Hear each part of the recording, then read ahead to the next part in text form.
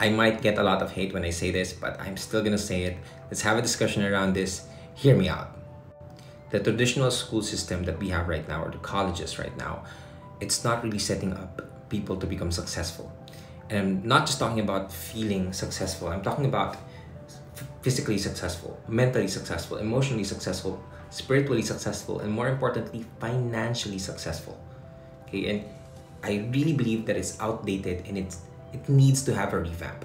And I feel like it's failing a lot of people, especially the younger generations, because of three things. Number one, it prioritizes conformity over creativity. We're all born geniuses here, and you know it pushes people to memorize things and not really understand the essence of it, if it's really going to help them with their lives. And we have so many things that we're studying that are not relevant to our geniuses, our fullest potential. And I truly believe that you can't judge a fish on its ability to climb a tree. It just doesn't make sense. And so we're not reaching our fullest potential because the game is just not allowing us. The playing field is just not allowing us.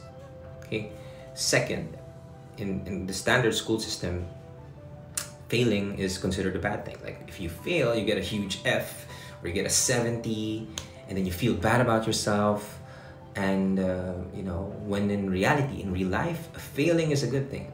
Failing means you're one step closer to success. As long as you keep moving forward, as long as you learn from your mistakes, failing is okay. Failing means you're trying.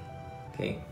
The third reason is, I believe that the current curriculum that we have right now is creating more employees. But right now we have an abundance of employees. So right now in this era, we need more entrepreneurs, especially here in the Philippines. We need people who build more businesses, creates more systems that will provide a lot of value to the world while helping a lot of people, you know, and giving them opportunities at the same time.